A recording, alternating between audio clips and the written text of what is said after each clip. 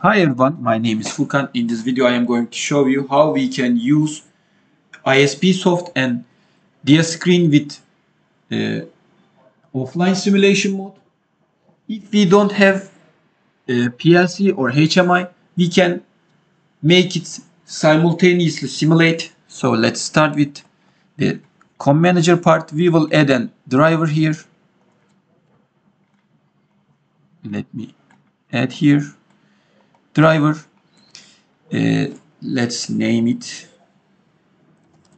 simulator, and the type will be simulator, and simulator type should be the PLC type, and device type is the specification of our series. So let's put here SE, doesn't matter what you choose here, and the driver is created. So is its stop mode, we will activate it, and the communication is okay. So we will open ISPSoft here. For communication settings part, here we have to choose this driver.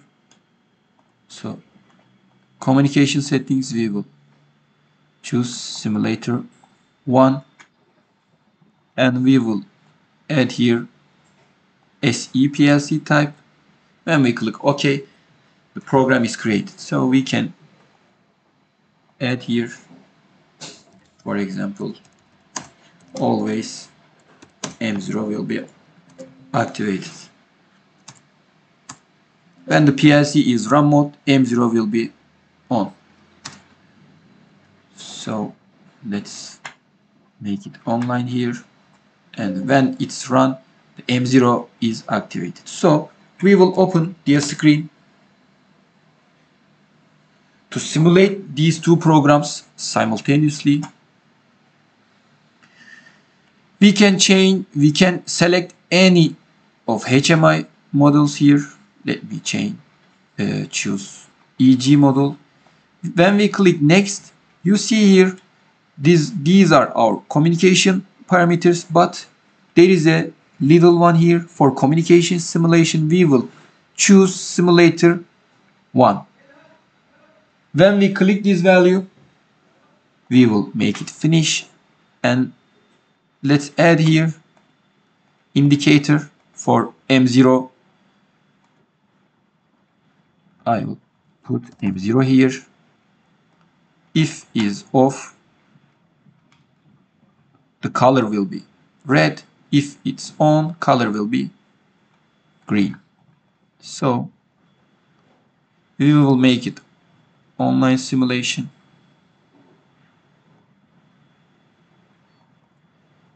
Sorry, we will make it offline here.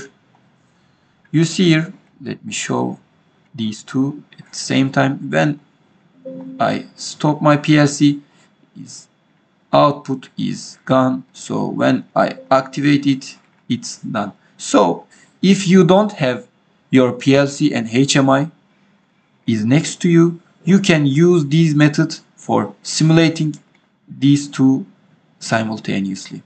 Thanks for watching. See you later.